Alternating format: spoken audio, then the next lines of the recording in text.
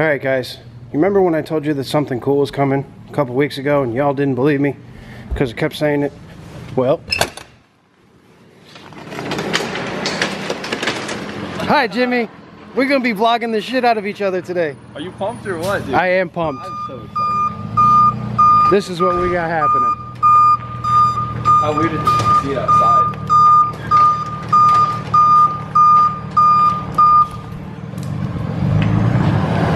We got the SR20 300ZX and we're going to be doing some titanium intercooler piping. Yes, the cool stuff.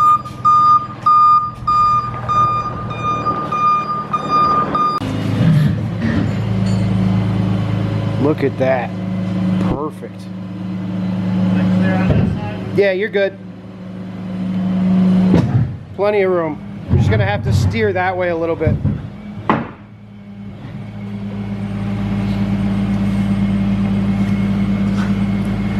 I like the valve cover. The masking tape is a good touch.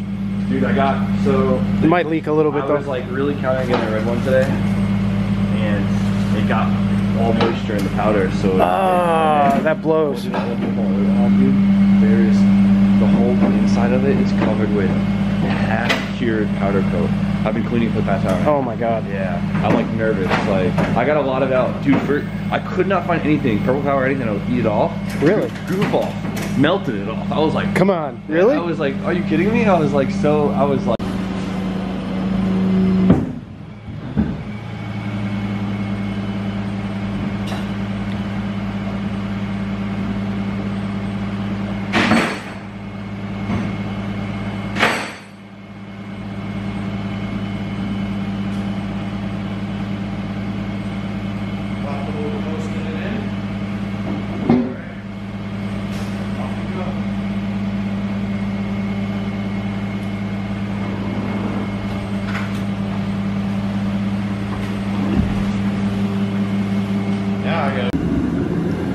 Alright guys, so what we're going to be doing is we're going to be doing titanium intercooler piping on this thing like I had said before. Now, there are a lot of reasons why we're using titanium versus using aluminum. And part of the reasoning is not necessarily going to be cost. We kind of threw that out the window, but we'll get a little bit more into that in a second. So what we're going to be doing is we're actually going to be running titanium from here, which is a turbo outlet, into the intercooler, which is actually down in this general area here.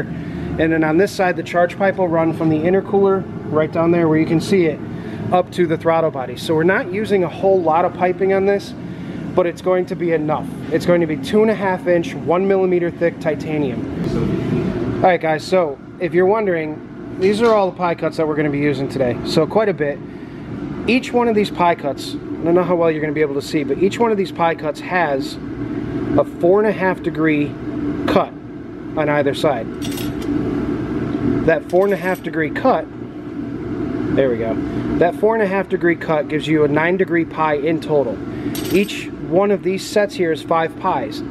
Those 5 pies equal 45 degrees. So if you take 2 of these and you put them together, you get a 90 degree elbow. it's like a math problem. Alright guys, so we got the entire intercooler pipe for the intake side all mocked up and tacked together. So you can see there's going to be a ton of welding there. There's so many pie cuts. I want to say there's 10 down there and there's 8 up here, so there's 18 pie cuts in total. So that's going to be fun, but you can see how nice it actually fits. Right next to the radiator, not touching it. Goes down and it is going to come out right there to a 90 degree coupler, and that'll take care of it. But you can see that fits in there absolutely perfect. And this is why a lot of people will use pie cuts, is because you can manipulate the bends as much as you want. So like if we take this out of here,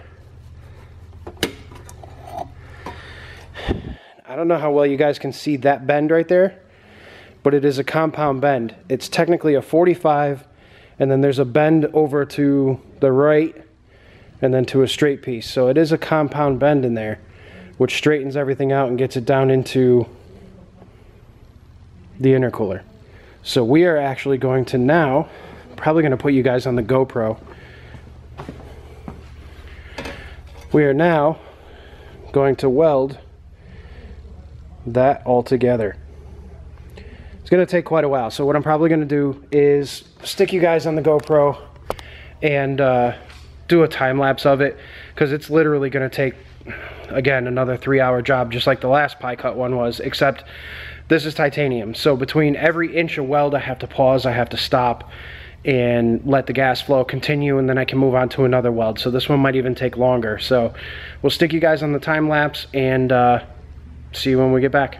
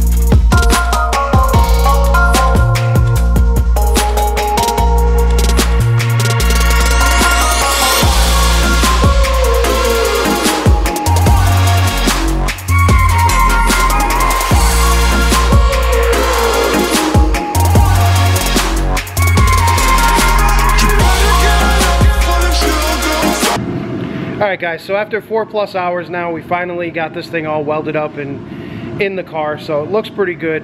Yeah, looks absolutely amazing. So this is what it's looking like.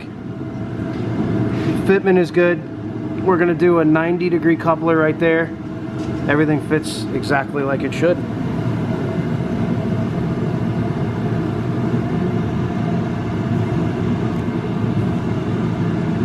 I'm so pumped to see how this feels. Yeah, I think it's gonna be awesome. It'll be fun. Alright guys, so if you're still watching this video, awesome, thank you so much.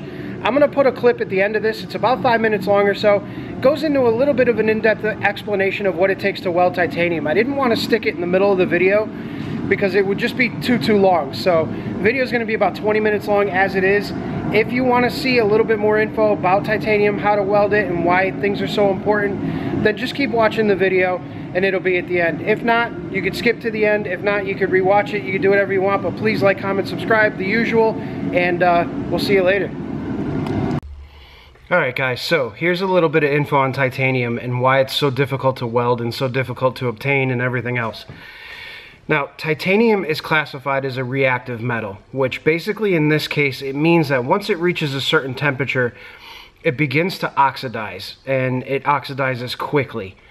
There is no getting around that. It hits oxygen when it's hot, and it does all sorts of crazy stuff. Now, what'll happen is it'll turn colors. So you'll see when people color titanium, they heat it up, and it starts to turn colors. It starts off a light straw color, then it goes pink, and then it goes purple, then it goes blue, then it goes light blue, then it starts to get kind of really light blue, and then silvery, and then just white and crappy, ashy, nasty, and it's done. You ruined it. So it's a very difficult metal to weld in the sense that you need to make sure that it is shielded from all oxygen while it's hot. So basically what we have to do is we cover one end, in this case with tin foil, the other end with tin foil, and we poke a few holes in the bottom of it for all the oxygen to escape. This is where we're going to be putting in pure argon. Right in this hole, we'll put pure argon in here, and that will allow us to weld this without this metal reacting. Now, the cup that we use on the welder, you're not going to be able to gauge how big this is, but it is actually a 1-inch diameter cup. It is a number 16, number 16 cup, 1 inch in diameter. And even this, I have a little bit of a struggle keeping coverage on. I can focus. There we go. I can literally only weld about 1 inch at a time without losing gas coverage on the material. Now, when you're welding titanium, a light straw color is okay. That is acceptable, and that is a passing weld. If there are any other colors other than silver or light straw, the weld fails. The strength is compromised, the metal oxidized, you're not getting the penetration you're looking for, and various other odds and ends. I'm going to try to show you this piece that I did that was purged. And if you can see inside there, maybe, the way it looks like it was welded on the inside as well. When you purge all the oxygen out of it, the weld actually flows down into the metal and all the way through. So this metal is fused 100% inside and out. And the only way to get that to happen is to purge it. So without purging it, we would destroy this piece right here, which if you were to purchase a piece made like this one single solitary piece would most likely cost you between $500 and $800, depending on who was welding it, who made it, and you know what kind of stuff you're looking for. But a custom piece like this is not cheap. So for me, as the welder and the person who, you know, has the materials at hand, I don't want to ruin this. So I'm going to do everything I can to make sure that these welds are absolutely perfect, which includes me taking a lot of time with this. This is probably going to take me, God, I almost got killed by 2 pieces of stainless. This is probably going to take me 3 to 4 hours to fully weld out. I'm going to weld it in stages. I'm going to do probably the outsides first, and then we're going to roll back into the what they call the crotch of the bend. But we'll weld the outsides first and make sure that this metal isn't deflecting in any way. and then we'll start to weld the rest of it. Now, the other bad part about titanium is when you're welding, like say aluminum or stainless steel, cleanliness is important. It's very important to get a good weld. When you're welding titanium, cleanliness is not just important, it is an absolute necessity. You will not get good welds on this if there are fingerprints or anything like that. So this is going to get an acetone bath before I weld it. This is going to get completely wiped down. I'm going to wear gloves while I do it so that I do not put any fingerprints in the metal, and then I will weld it up. And basically, if you could weld this in an argon chamber, you would be much better off. But because, you know, that's obviously not feasible for most small shops like myself, or, you know, when you're getting into something that's bigger than this, it's going to be very difficult to weld it in an argon chamber. But we're going to do the best we can to actually weld this and get fairly decent results with it. So what I'm going to do now, I'm going to set the GoPro up. I'm going to set you guys up. We're going to do a time lapse on this one because it's going to take a while. So we'll do a time lapse. You'll see it, and I'll come back to you guys as soon as it's done. All right, here we go. All right, guys. Perfect ending to a long night. We got this pipe all done in the car. Fits great. Tomorrow, we're going to tackle this side. We got some modifications that we need to do on the outlet right there and to the actual inlet to the turbo. And then we're going to try to run some more piping over here. So if everything goes right, we'll be able to get that piping done, get the car started, and hopefully see if she'll move under her own power.